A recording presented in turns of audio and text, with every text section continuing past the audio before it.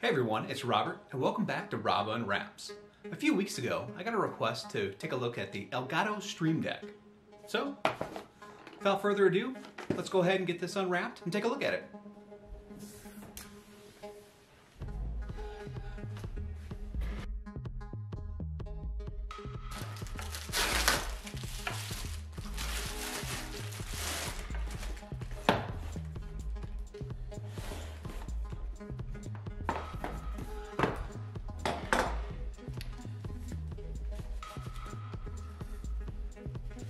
So we have the Elgato Stream Deck here, which unfortunately says it still works for Mixer, and as we know, that's not really the case at this point.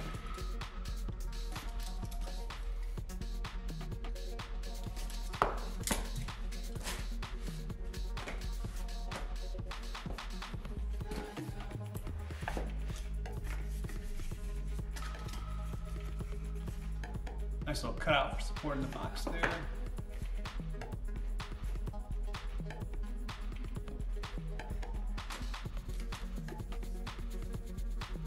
Got a quick start guide.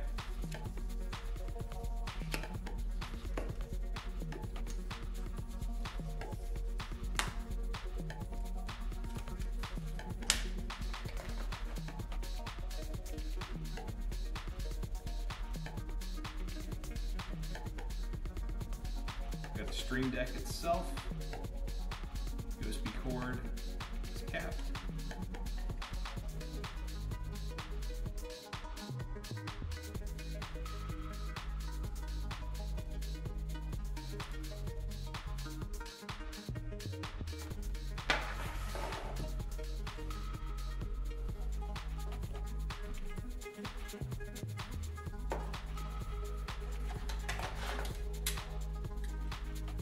And then we have the stand.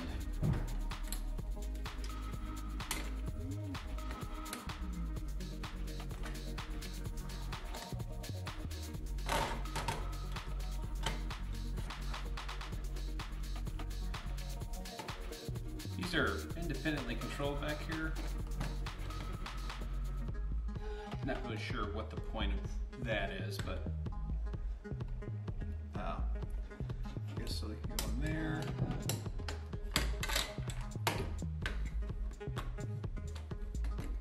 And if you want to make it higher.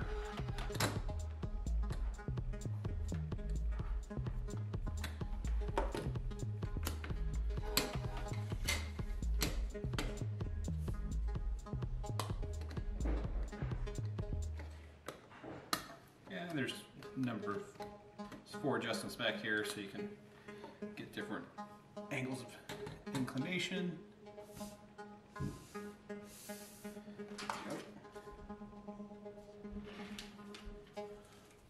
And there's a little book in the box. Comes with other languages.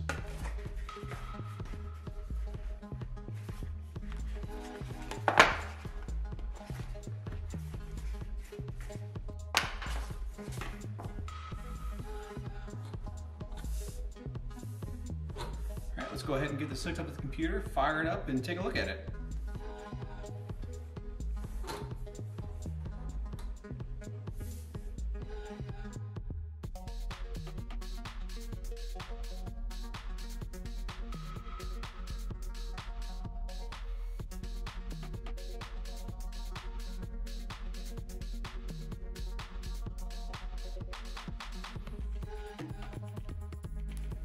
All right, everyone, so if we go ahead and we plug the Stream Deck in, it'll go ahead and illuminate itself, lights up. We see the Elgato on there, and we do see that there's a Stream Deck. When you first install this, that obviously won't be there, you can go to Elgato/gaming/download, select your product. This is the Stream Deck. You want it, for in my case, it's Windows. You want to go ahead and click download right here. It'll download. Go ahead and install it. And it only takes a minute or two. It's not a big deal. Go ahead and launch the Stream Deck. And you'll have a welcome button. And this will be the first thing that you have. And if you push the welcome button, it will take you to Elgato's website. and there are a number of walkthroughs here that will show you a lot of different things that you can do with the Stream Deck. There's productivity work, lighting, audio work, streaming. Now, I've gone ahead and done some of this before. I wanted to really be able to just kind of like show this from a introductory setup, but it proved a little bit more difficult than I thought it would be, so it wouldn't have made for a good video. I also ran into quite a few problems, particularly with audio and controlling my inputs and outputs, but I'll get to that in a little bit. So first off, if you're a streamer, there are quite a bit of tools in here that are really helpful for you, particularly OBS, because that's what I use.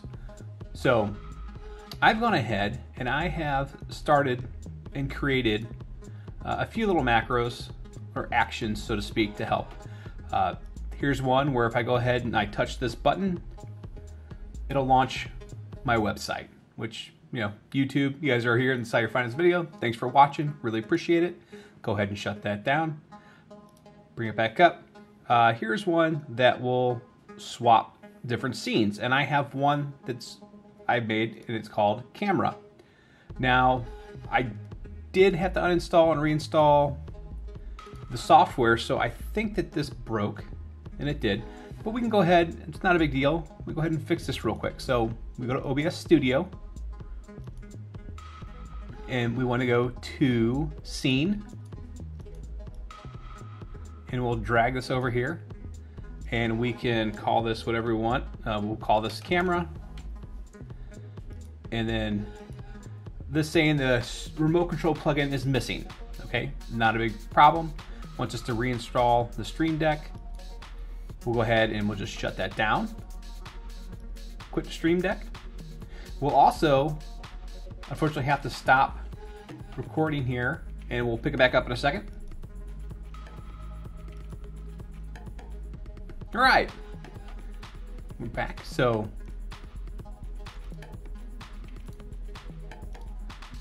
navigate back to Camera, and we'll go ahead and push that button. And hey, as you can see, it works. It switched over to my camera scene. That's great. We'll go back over to swap scene, and it puts us back to the desktop capture. So something like that, functionally, super great if you're a streamer and you want to set a "will be streaming soon," AFK, or anything you want to be able to quickly do with the push of a key while like you're gaming. You don't necessarily want to take away and have to go to a second screen. So that is like super helpful and really cool. And I mean, I can find a ton of reasons that you'd love this. They also have, so there's social media integration. We'll go ahead and we'll create one for Twitter. We'll say, hello everyone. I've linked it up to my account already. We can say something, say, hey everyone, testing out the Stream Deck. Apparently you can even include a little attachment with it. So go ahead and do that. Save that, and we'll go ahead. And you'll notice there's a little indication that there is something attached to this. We'll go ahead and hit that. Now keep in mind right now that I don't actually have Twitter open in a browser or anything to that effect. We can go over here and see if in fact it did stream, it did tweet it out, but it did not include the attachment. So that's, you know, a little troubleshooting, no big deal. All right, so we got this website. A lot of different things that you can do with on here, specifically for streamers. There's also a ton of folders you can get down into, so you don't have to worry about limited on your buttons. You could sit here and nest folder within folder, and you can do this for days. So there's an unlimited amount of icons you can actually put on here to include, you know, put in your things with buttons. Now that said, I went into the voice mod and used their recommended software that they had. because I was going to play around with their soundboards, and I did, and it was fun. But this voice mod software, when I downloaded it, took a really long time to download. And then once I got it running, I started to have issues with my PC. I started to have issues with it not recognizing different peripherals that were plugged in through the USB ports. So it would no longer recognize my microphone, which was kind of concerning. And it wasn't just one mic, it was two different mics that I was working with. So I was having a little bit of issues there. And then I went to reboot my PC, and I have Corsair keyboards, and it didn't recognize my Corsair keyboard, which I found to be really interesting because that's supported by the Stream Deck.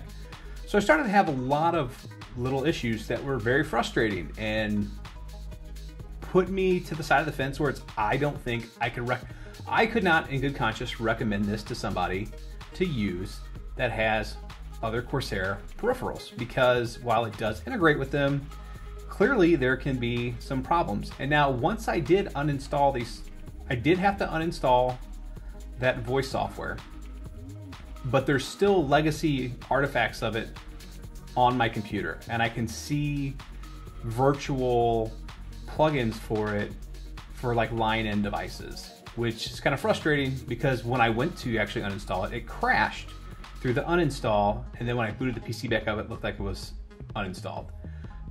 So be careful if you do choose to use their soundboard. I haven't really heard of anybody else that's had this problem. I know a number of people that have this hardware and they think it's great, but it really wasn't that great for me. And as you can see though, the scene swap, it's really cool. Works well, it's nice, and just goes back through there, hit that, bring up a web page, which shows you it's not just like YouTube, it's any number of web pages that you could play on here and do this too. And it's just as simple as going to, it's one of their functions.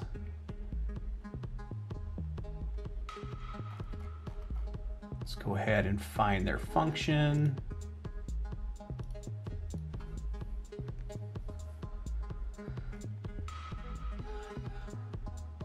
So we go into System, we can pick a website, we can drag this over to here, we can call it Team Critical Hit and have it take us to www.teamcriticalhit.com. If anybody's wondering why I chose Team Critical Hit, and you also, so this is pretty cool, you can create a new icon. So it does allow you to have this custom icon creator online.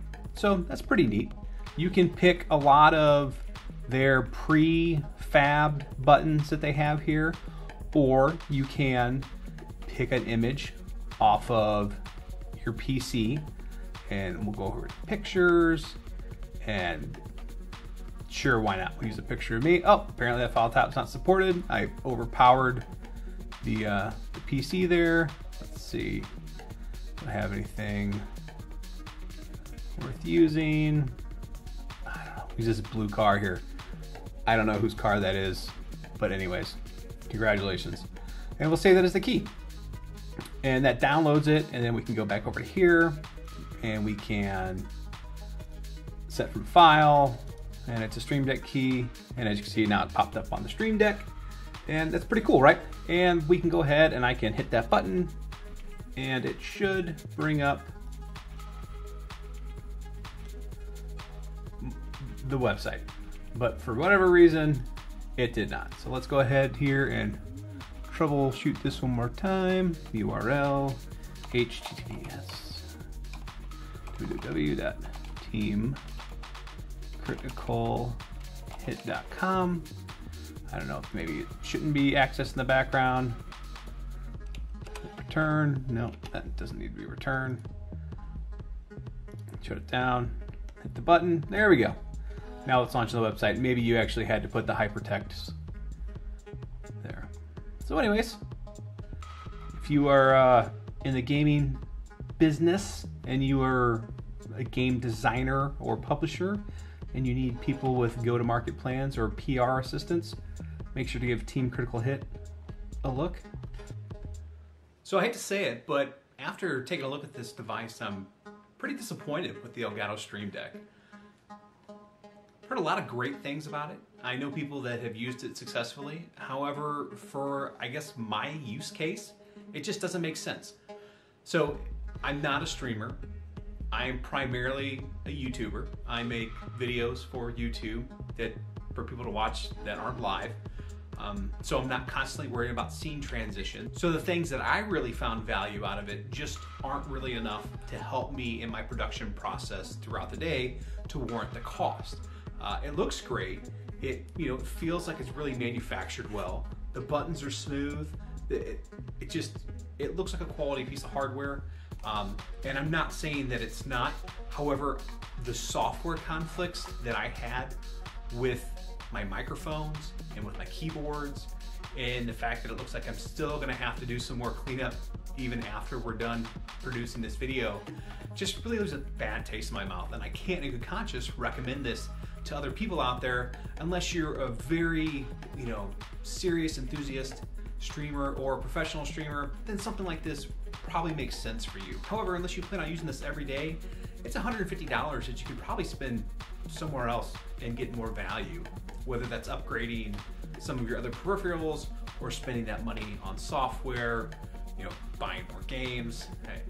It looks cool sitting on your desktop, but I don't really know how productive you're gonna be with it. That does it for this time. Thanks for watching. Remember, if you enjoyed or found value in this video, make sure you hit that like button and make sure you let me know in the comments below on what you'd like to see me unwrap next. Thanks for watching. See you next time.